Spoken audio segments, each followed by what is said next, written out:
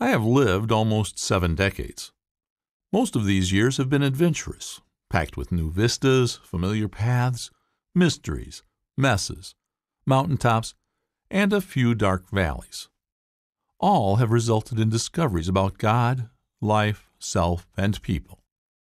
One of the most important discoveries came from reading A.W. Tozer's The Knowledge of the Holy, and being challenged with his statement, "What comes into our minds when we think about God is the most important thing about us." I want to tell you 2 stories that explain why I have not been able to get away from that statement for almost half a century. An unlikely messenger.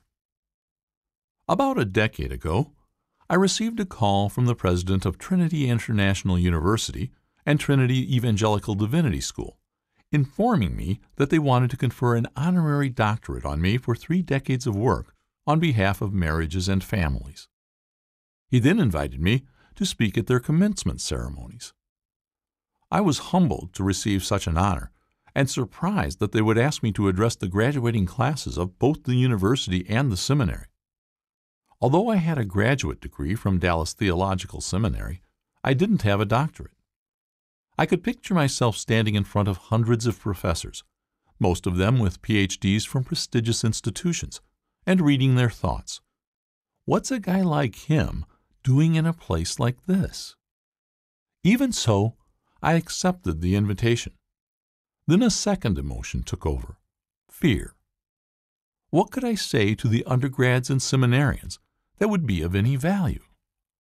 They'd studied under some of the top biblical scholars in the world. Hadn't they pretty much heard it all?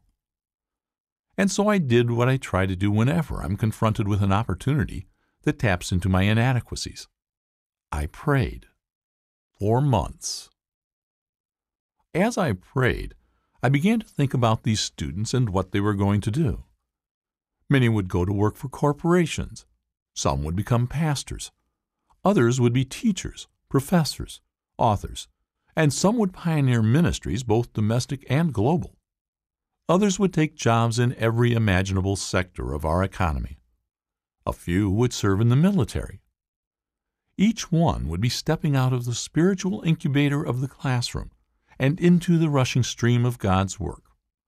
They'd experience life, the challenges and benefits of marriage, children, bills, debt, health issues, and the like, all while attempting to walk with God and faithfully obey Him. Real family life. A question began to form in my mind. Could I give them, in one message, the essence of what the Bible teaches about what God expects of us? I wasn't under any delusion that a single message would change their world, but I was determined to prepare something that would contribute to their lives beyond graduation day, something that would help them to choose a life that matters. As I prayerfully reflected on the major themes of Scripture where I'd experienced God repeatedly in my life, I began crafting life lessons regarding how we are to think about Him, what He expects of us, and how we should relate to Him. I wanted to give them a taste of the marrow of the Christian life. These lessons were shaved and culled, and eventually took the form of 7 essence statements. In reviewing these 7, I then began to notice that each of these positive commands of Scripture was contrasted with warnings and countering commands. Every "do this" had a corresponding "don't do that." Now, I know that walking with God and experiencing the reality of Him cannot be reduced to a list of do's and don'ts. However, these clear commands of Scripture have served me well as boundaries and have directed my thoughts to God and living for His glory and pleasure. It is in that spirit that I offer them to you in this book. You might ask, are they really the 7? It would be arrogant to claim that I've found the 7.